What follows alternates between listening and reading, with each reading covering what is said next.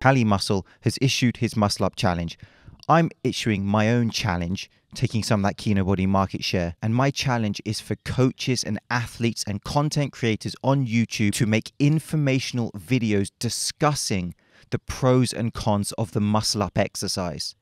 Because from what I see, this is a massive gap in information in YouTube fitness. We have endless tutorials on how to complete and perform muscle ups, using variations and progressions, step-by-step progressions, different exercises which translate. But an actual discussion into the risk-reward of the muscle up, from what I can see, is severely lacking. And don't worry, I've got a hashtag for my challenge. It's called #MuscleUpChallenge. Have a seat, get out your sponges, and absorb how creative my hashtag is. And so the muscle up exercise is ubiquitous amongst YouTube fitness, the calisthenic community. You'll see this exercise all over the place, and it's highly impressive, visually impressive. Is the muscle up the true test of strength, as Kali Muscle states, or is it a party trick, the balloon animal, if you will? I don't get invited to parties. No idea why.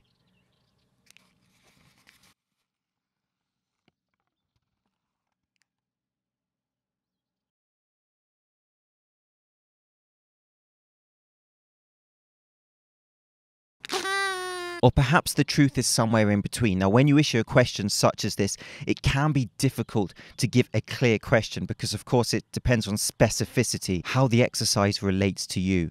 And so really the question is to do with the effectiveness of this exercise. Is this something that people should aspire to? Is it a true test of strength? Is it highly effective? Is it a highly effective calisthenic move in terms of pulling and pushing? Or is it just a circus or party trick? Shredded Sports Science has issued the Muscle Up Challenge. And so I'm not the biggest fan of Kali Muscle's hyphy products. And so as a starter, whenever there is a supplement, which is a supplement of a supplement, that is the time when you need to take a step back, and Conor McGregor backhand slap that to the floor. Negative, negative, negative, negative, negative, negative. And it's with proud pleasure that I bring back the pillow scream. But fair play to the guy. He floats through that movement like an elegant swan. His products are terrible, but fair play to him for his muscle ups. And so here are some questions to guide this challenge. Is the muscle up the true test of strength? Is the muscle up an exercise that people should aspire to perform? What sort of risk reward is involved in the exercise? How transferable is the exercise to your specific fitness goals? These are some of the spuds to consider when we are approaching a debate such as this. I know that Harrier loves them. His fans do not love me. Said that buff guy, Alan Roberts, was better than Chris, yet I highly doubt that guy can do a pseudo push-up. Or what about a handstand push-up? Your moustache is outstanding. And for those of you new here, it's a long story which involves the burning of arm fat. Today I'm going to show you how to lose arm fat and get toned. Burn arm fat? Who's spouting this nonsense? Who? Okay, let's get started. Today I'm going to show you how to lose arm fat and get toned. Arm fat.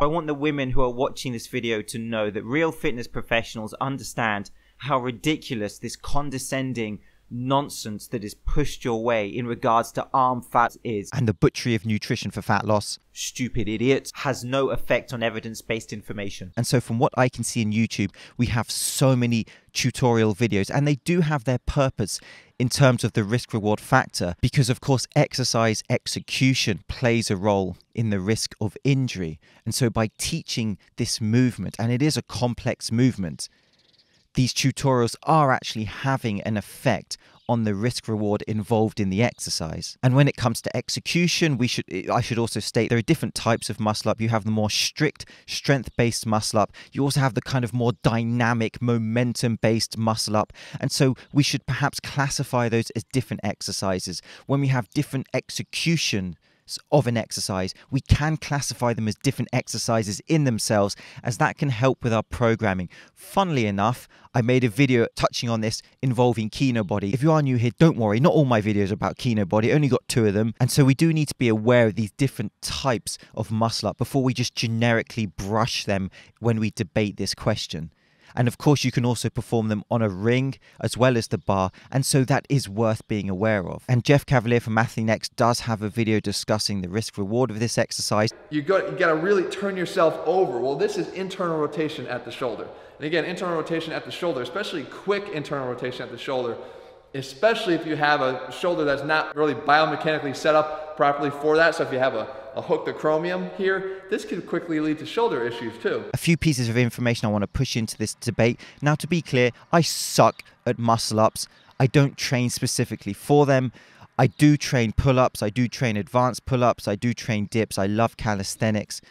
However, with the muscle up, you have the false grip, the grip position, which flexes the wrist. And that is something that is used and is important to note with a muscle up, because one of the risks associated is this flexion, which can lead to elbow issues.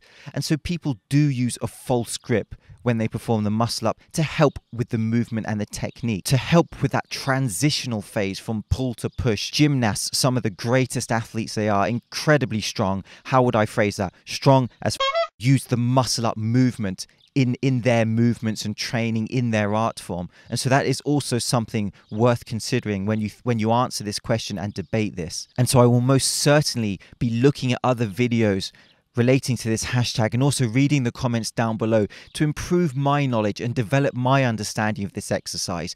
And I may then produce a hard-hitting sequel to this video, such as the Nutty Professor 2, the Clumps classic. And so my challenge to you and to content creators is to create these informational videos discussing the risk reward of this exercise, as this is greatly missing from the content base I see.